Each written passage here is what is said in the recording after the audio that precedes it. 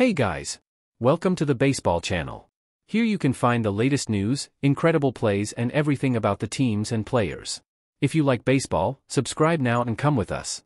Andy Pages hit a 2-run home run in the first inning, capping a 6-run streak that helped the Los Angeles Dodgers beat the Cleveland Guardians 7-2 in a game between the division leaders.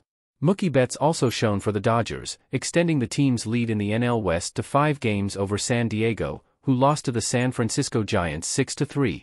In the second inning, Lane Thomas hit a 2-run home run for the Guardians.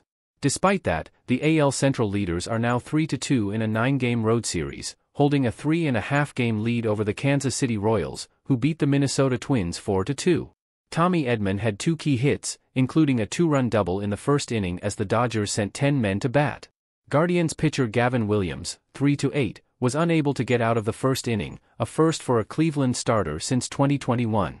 Shohei Ohtani struck out both at-bats in the first inning and finished the night 0-for-4, keeping his career high at 45 home runs and 46 stolen bases.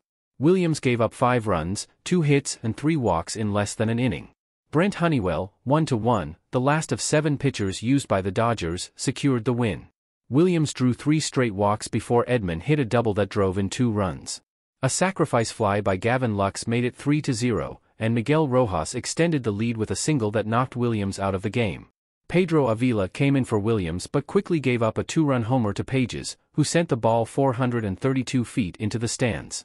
It was the rookie's 10th home run of the season.